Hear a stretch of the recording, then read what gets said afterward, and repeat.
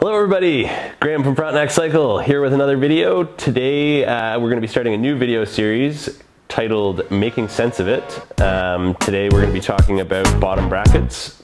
There are a lot of different standards and we're going to go over the common types and the differences between them.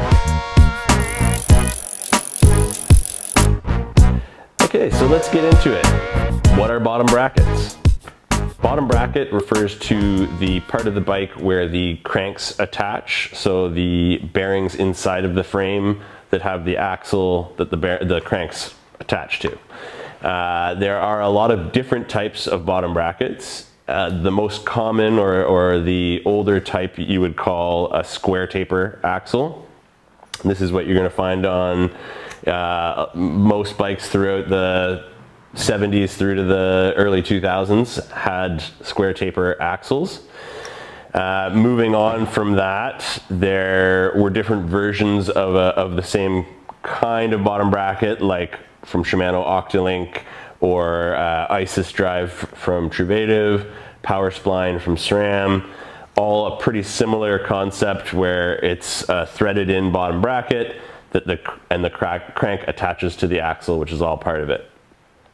Moving on from that type of bottom bracket, you would see an external bearing bottom bracket.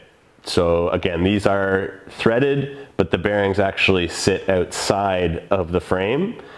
And the advantage of this is that it is a stiffer interface. The cranks, when you're putting a lot of power down, the cranks will remain stiffer and therefore translating to more power to the rear wheel. In this type of bottom bracket, the axle is actually attached to the crank. So the bearings don't have the axle in it, not until you actually put the cranks through.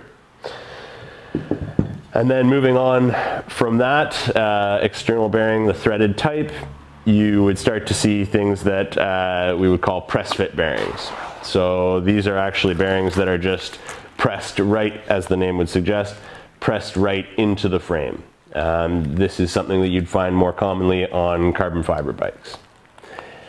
So let's get into the threaded bottom brackets first. The most common and the one that we deal with almost 99% of the time is the British standard, so BSA.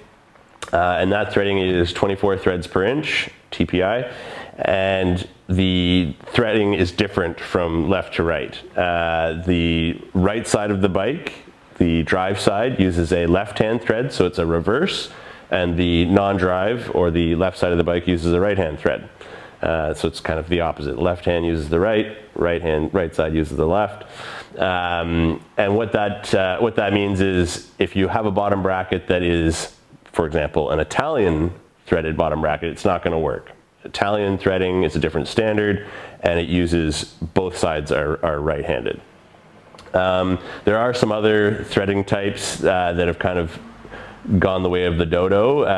There's French and Swiss and ISIS overdrive. Those are all threading standards that don't really exist anymore, so you don't need to worry about those. Lastly, for the threading types, there's T47. So that is kind of a newer type. We actually have that threading on some of the bikes we sell. The Bomb Track Hook EXT, the steel version, for an example, uses a T47. It's the same threading type as the BSA, the British standard, but it's a larger diameter. So it uses a 47mm diameter. So that's kind of a basic rundown of the threading types. Next, let's talk about the press fit. All right, so the other option, if you're not using a threaded bottom bracket, would be press fit, or PF. Press fit bottom brackets are, like I said before, and kind of a newer technology, something that is commonly used with carbon fiber frames. There are a few different standards, most of which, the different standards basically denote the internal width that the bearing presses into, and then the other numbers associated are the depth that the cup goes in. So PF41, PF42, PF46. The difference between those three is the inner diameter that the bearing is pressing into. other names for those bottom brackets. For example, a PF41 will also be called a BB86, BB89.5. I will list all the different sizes here, and we'll also have a link to a Park Tool website that gives you a breakdown of all the different sizes. But that second number, that 86 or whatever the number may be, that's telling you how deep the cup goes in. So yeah, so press fit is a very simple system where you're literally, you're with a lot of pressure, you're pushing in the bearings into the frame, and then like this system, the axle is going to be attached to the crank, and it's going to slide through once you've got the bearings in there. Got to run away here. So the idea behind a press fit is that it's a very simple system. Once your bottom bracket starts to wear out, it'll start making some creaking noises. That can just be an issue of cleaning it, but usually it's time to replace your bearings. And so yeah, you would just hammer out the bearings and press in new ones. Pretty simple.